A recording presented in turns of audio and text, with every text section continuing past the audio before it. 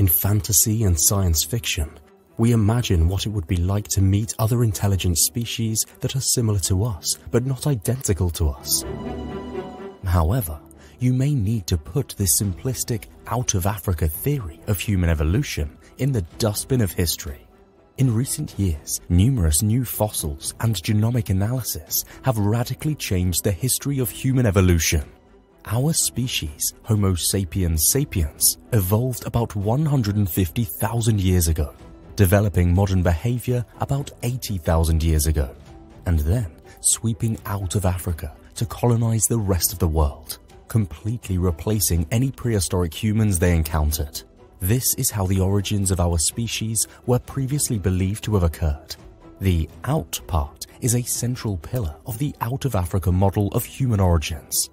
According to this theory, our species left Africa around 60,000 years ago and spread across Eurasia in an epic sweep. For a long time, cracks in that paradigm have been growing, but new fossils, tools, and analysis of ancient and modern genomes are shattering that neat theory. With the dust still settling, the question now is how many, if any, of our previous assumptions still hold true. Indeed, some paleoanthropologists are asking, should we be considering a completely different model of human evolution? The out-of-Africa paradigm has become so ingrained that it is easy to lose sight of how new it is. For decades before its discovery, human origins research was dominated by the story's early characters. Homo erectus, including Peking man, discovered in China, Java man, discovered in Indonesia, and Australopithecus afarensis, the famous Lucy, discovered in Ethiopia. There was some debate about where modern humans first appeared, and theories of a recent African origin circulated, but the fossil record seemed to support a model known as multi-regionalism. This theory proposed that archaic humans spread across Africa and Eurasia at least 1 million years ago and evolved in tandem with modern humans. It was quickly incorporated into the recent out-of-Africa model, the notion that modern humans appeared suddenly in eastern or southern Africa between 150,000 and 200,000 years ago and went on to conquer the world.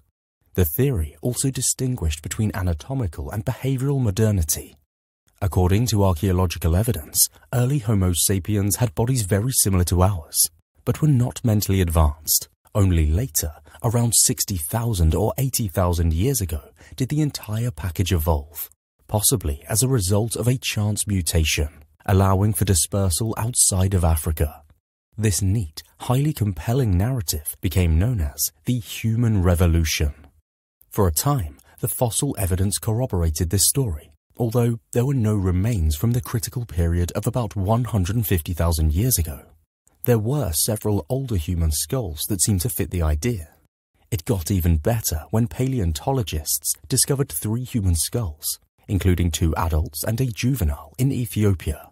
The Herto hominins are between 154,000 and 160,000 years old, with a mix of archaic and modern facial and cranial features. They were found with tools that integrated both ancient and contemporary Stone Age technology.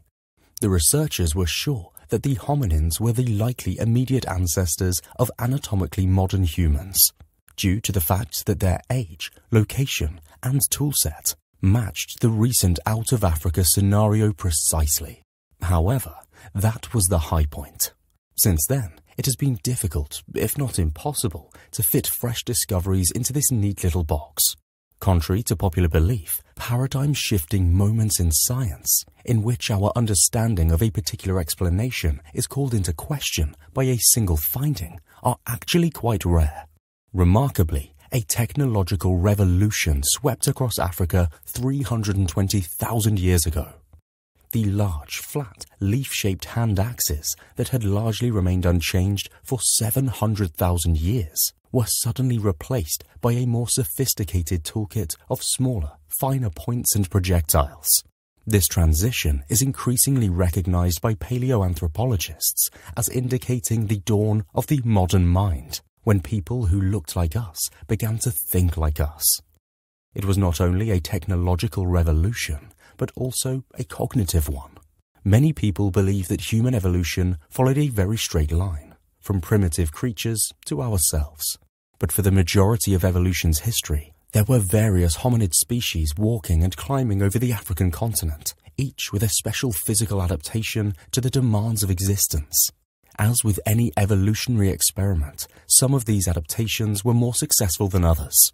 Paleoanthropologists thought they had a good understanding of how the experiment's results unfolded based on careful study of fossils dating back millions of years in Africa. Human evolution was not a straight line, but rather a complicated tree with branches branching off in all directions. Nonetheless, there were clear trends that made their way into our textbooks.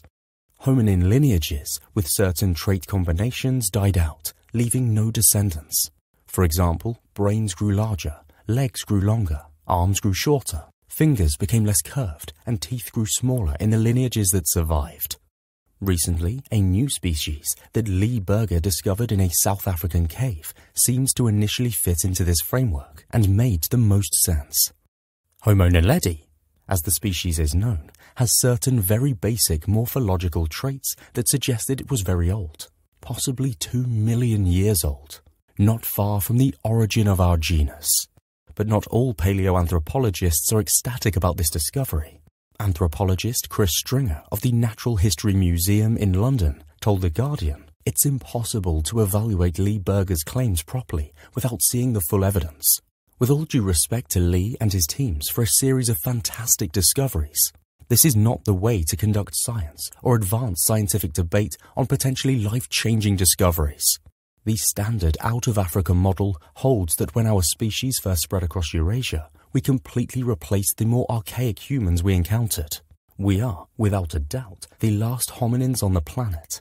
Whether Homo sapiens was responsible for the extinction of the other species is still being debated.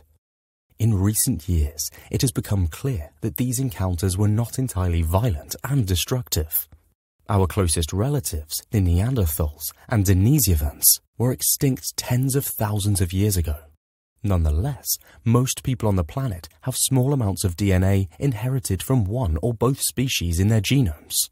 This shows that sapiens interbred with them, and that at least some of these encounters resulted in fertile offspring. Some living people today carry ghost DNA from other species known as Species X, the fossils of which have yet to be discovered. It was once thought that interbreeding between early humans and other hominins occurred only outside of Africa, but a trace of Neanderthal DNA has been discovered in the genomes of Africans. But because Neanderthals do not appear to have lived on that continent, it almost certainly arrived as a result of early humans migrating back to Africa from Eurasia. Recent research suggests that there was interbreeding with other hominins on the continent. Who are these mystery ancestors whose DNA is lurking in our genes? Homo Naledi, the primitive-looking hominin discovered in South Africa and thought to have lived until 250,000 years ago, is one candidate. In fact, Homo Naledi may have used fire to cook and navigate. Archaeologists claim to have discovered evidence that Homo Naledi, an ancient human species with a tiny brain, used fire to cook and light up dark tunnels, though this claim is debatable. Despite having a brain 1/3 of the size of ours, archaeological evidence suggests that Homo Naledi, a primitive human species with a chimp-like skull, used fires to cook food and navigate in the darkness of underground caves. Archaeologists have a lot of evidence, including huge charcoal lumps, thousands of burned bones, massive hearths, and baked clay. This discovery, which is still being studied and is controversial, has the potential to change our understanding of the evolution of complex behaviors that were previously thought to be the sole domain of large-brained species like modern humans and Neanderthals. We now understand that an adult Homo Naledi averaged a height of 4 foot 8 inches tall with a weight of 88 pounds, which is not far outside the range of some modern female populations. It exhibited a strange blend of ancient and contemporary traits, including shoulders that resembled apes, a tiny brain that was little bigger than a chimpanzee, and teeth that more closely resembled something millions of years old. But the dating of its fossil remains showed that it lived relatively recently, between 230,000 to 330,000 years ago, suggesting that it might have coexisted with Homo sapiens, who emerged around 300,000 years ago. However, there were still unanswered issues regarding how Homo Naledi maneuvered through the maze-like network of underground caves at Rising Star, which are completely dark and demand intricate maneuvers via 7-inch wide cracks in the rock. A tiny hearth with burnt antelope bones was discovered in another part of the cave system, followed by a large hearth 14 inches below the cave floor. Then, in another area of the cave system, archaeologists discovered a stack of burnt rocks with an ash and burnt bone base. This is a surprising discovery because many scholars believed it was impossible for such a small-brained hominid to create and use fire inside a cave system. Although there is evidence that ancient humans in what is now Kenya could control fire 1.5 million years ago, this ability is typically associated with larger-brained Homo erectus. Homo Naledi also appears to have used the space in novel ways, with body disposal in one space and cooking in adjacent spaces. The capacity to make and use fire finally shows us how Homo Naledi ventured so deep into dangerous spaces, and explains how they may have moved their dead kin into such spaces, something likely impossible without light. It also suggests the emergence of a complex Homo Naledi culture, according to Lee Berger. Because dating of the charred remains is still ongoing, the decision to announce the fire discovery prior to the publication of formal scientific analysis has proven contentious. The discovery that Homo Naledi may have been able to control fire, on the other hand, could provide insight into how they treated their dead and their social organization. The interpretation of burial customs at the site could be greatly affected if it was determined that Homo Naledi had mastered fire and utilized it to enter the most remote regions of the Rising Star cave system. In the case of mortuary procedures, controlling an artificial light source enables the arrangement of actions in both space and time, as well as the participation of numerous group members in cooperative and shared acts. Indeed, the discovery of fire use has even more revolutionary implications. If these small-brained humans with many primitive features were capable of the complex cognition required to make and control fire, we would be witnessing the emergence of a cultural pathway and behavior that we previously thought was reserved for Homo sapiens. The evidence of hominins deliberately exposing their food to heat is gradually being pushed back. Remarkably, 780,000 years ago, early humans may have cooked fish in earthen ovens. It is also when brains grew to be much larger. The evolution of large brains was aided by cooked food, which is more nutritious and easier to chew. This was a big leap when it was first proposed because hard evidence of cooking was limited to relatively recent periods. The most visible traces of cooking are organic remains, which decay over time, unlike resilient items such as stone tools. Cooked food is more nutritious, easier to digest, and safer to consume. The fact that these populations were cooking their fish demonstrates their advanced cognitive abilities, which may have been greater than many scientists previously thought. If they already knew how to control fire, it's only natural that they'd use it for cooking. Furthermore, when compared to holding your food over a fire, earthen ovens are a fairly advanced form of cooking. That suggests to me that cooking dates back even further than Homo Naledi or even Homo erectus. So, our neat theory of human evolution has been put into doubt by the recent finding of a new group of Homo Naledi bones in a different chamber of the same cave system, as well as the first direct dates of earlier Homo Naledi skeletons.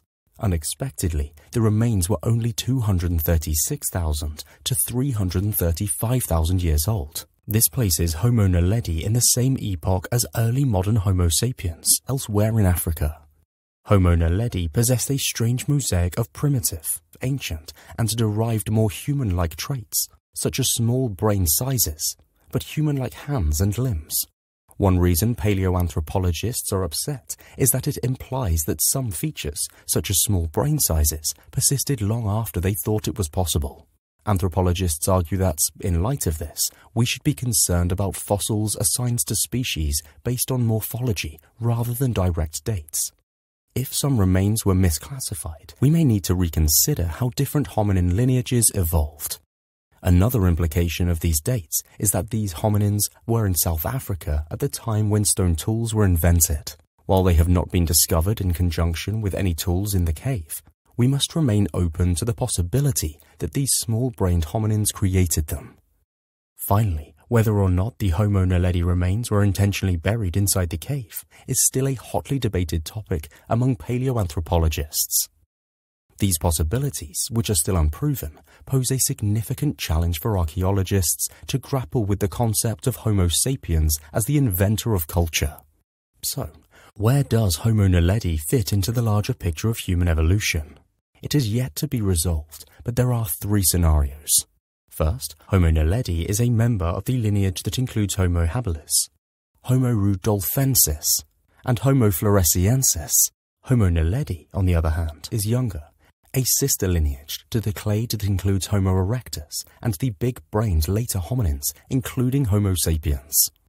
The final possibility is that Homo Naledi is an even younger species, a sister lineage to Homo sapiens.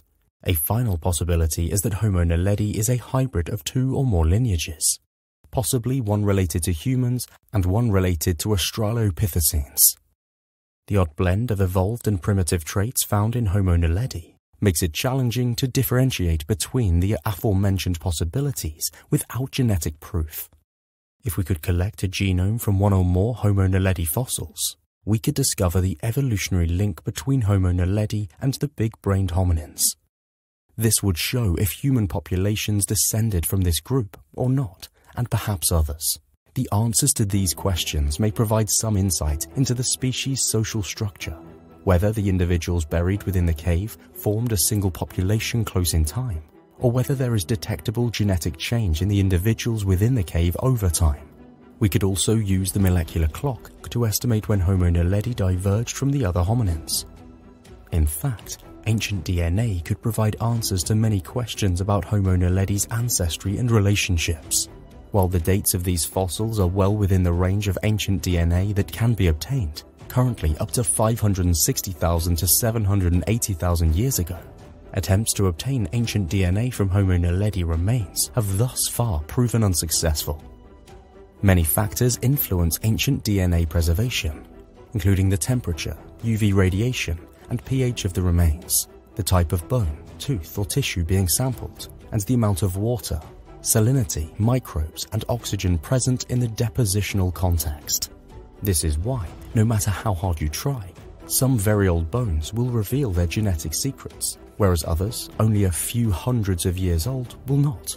Their position in our family tree now looks to be uncertain. Similar to Homo floresiensis, the other small-brained hominid that endured until fairly recently, 50,000 years ago, serving as a reminder to us of how much more we still need to discover.